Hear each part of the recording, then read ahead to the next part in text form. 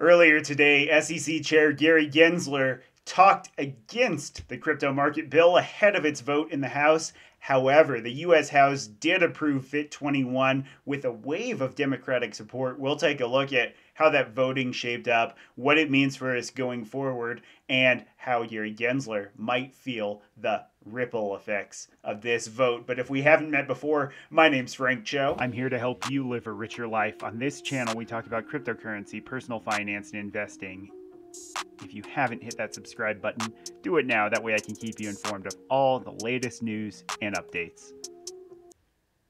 All right, let's take a quick look at the crypto market before we dive in. So we're down a little bit on the day, but it's because we haven't really had the market fully digest everything that's happening. So we can expect some volatility here in the coming days, but holding at about 2.57 trillion with Bitcoin at 69,000, XRP at about 53 cents, holding that 7 spot.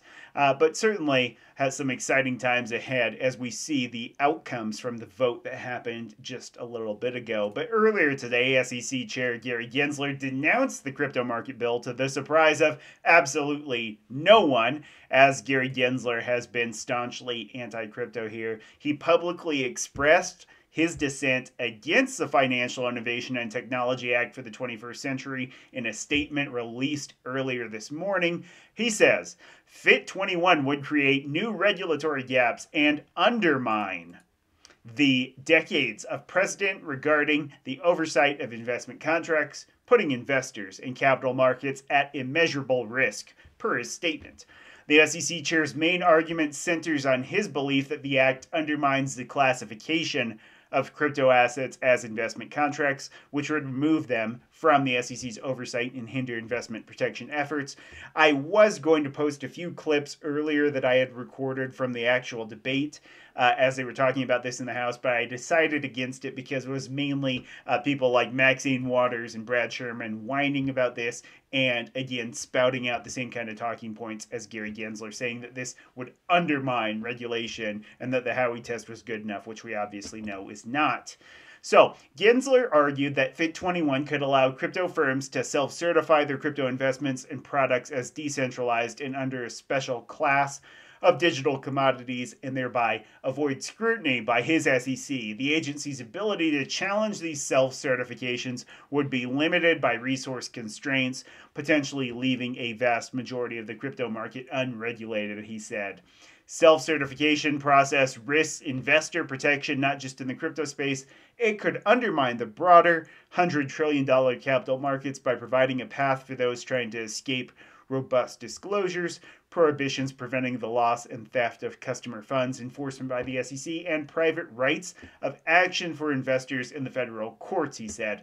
What if perpetuators of pump and dump schemes and penny stock pushers contend that they're outside the securities laws by labeling themselves as crypto investment contracts or self-certifying that they are decentralized systems, he added.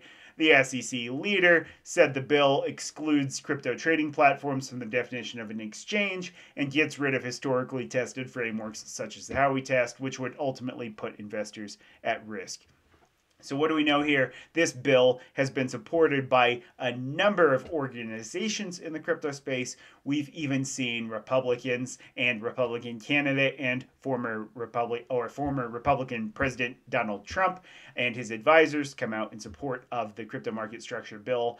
However, we had some very surprising things today, like Nancy Pelosi considering to vote for the bill and then actually voting for it. So let's take a look at what happened in D.C. Besides what Gary Gensler said this morning in opposition, we did see a vote actually come through. The House's passage of the digital assets legislation passes the crypto baton to the Senate, where odds remain low for decisive action. Remember, you've got people like Elizabeth Warren there coming out in opposition against basically all things crypto. So the House vote went 279 for, only 136 against to approve the Financial Innovation and Technology, or FIT21 Act, with a very strong showing from House Democrats. The passage of this bill marks the industry's most significant legislative accomplishment in Congress. The crypto industry recorded its biggest ever U.S. policy win when the House approved a wide-reaching bill to establish regulations for digital asset markets, and it saw a number of Democrats crossing party lines. The FIT21 bill marks the first time a major crypto bill cleared one of the chambers of commerce. The issue heads to the Senate, where its future is a bit murkier because there's no counterpart bill. Support for such an effort remains unclear there, and the necessary committees haven't done the same level of work on crypto. The U.S. has fallen behind other global jurisdictions in establishing crypto regulations, and despite this win today, Wednesday, May the 22nd, 2024, implementing such oversight is far from complete. We need rules of the road, said Rep. Gottheimer, one of the Democrats who bucked the opposition of the White House and the ranking Democrat on the House Financial Services Committee, Maxine Waters. He called it well-reasoned, thoughtful, bipartisan legislation and argued before the vote that it's fit to become law if we work together. Overall, 71 Democrats and 208 Republicans voted in favor of the bill versus 3 Republicans and 133 Democrats who voted against it. Now, President Joe Biden opposed the bill with a policy statement, though he didn't say he would veto it, as we saw that stronger statement he made on the other bill about a week ago. SEC Chair Gary Gensler, as we saw in the earlier piece we reviewed, came out strongly against this with his lengthy public statement saying it wasn't needed and endangered existing regulations and, of course, his power at the SEC.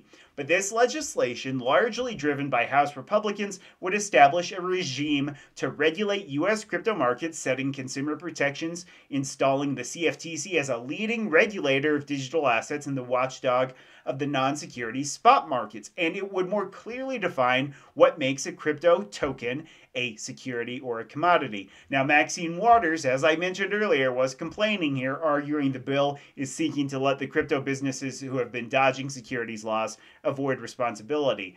They've already made billions of dollars unlawfully issuing or facilitating the buying and selling of crypto securities, Waters said, and Republicans are now proposing to reward these illegal activities by making these activities legal. But prior to the vote earlier this afternoon, the House did debate a handful of amendments, including from various reps, both Democrats and Republicans, and Rep. Greg Kaser's amendment to change a crowdfunding exemption from $75 million to $5 million was defeated. However, the rest of those were adopted. And interestingly enough, as reported by Eleanor Terrett of Fox Business earlier, Nancy Pelosi actually did vote for this. So again, a rather shocking outcome when you think about this. Not what you would expect to see, but we did get it through the House. A very interesting outcome, one that maybe we didn't expect to come through with this level of support. So let me know what you think down below. Is this going to give us that framework that we need? Will the Senate actually come to a vote that will move this forward? That's a big question because it has to pass both. It has to get signed off by the president. So this is the first step one in a process, and it's going to take additional work. This is not going to go into place overnight. It just made it through the House, so keep that in mind. More work to be had, but a major, major step, a significant milestone in crypto legislation. Again, this is the industry's most significant accomplishment in Congress to date. So let me know what you think down below. Drop a comment on what you think the outcomes of this will be in the future, and if this is just playing for the politics of an election year, people worried about their jobs in DC, or is this actually the sign of the tides turning and we're actually going to see some real change in DC? I'm curious to know your thoughts, and as always, drop a like if you found any value here. It helps the channel a ton and helps me keep you informed. Hit that subscribe button so I can keep you up to date on all the latest news. Thank you so much for spending some time here with me. I do truly appreciate it. Have a fantastic rest of your day, and I will see you in the next one. And go Mavs.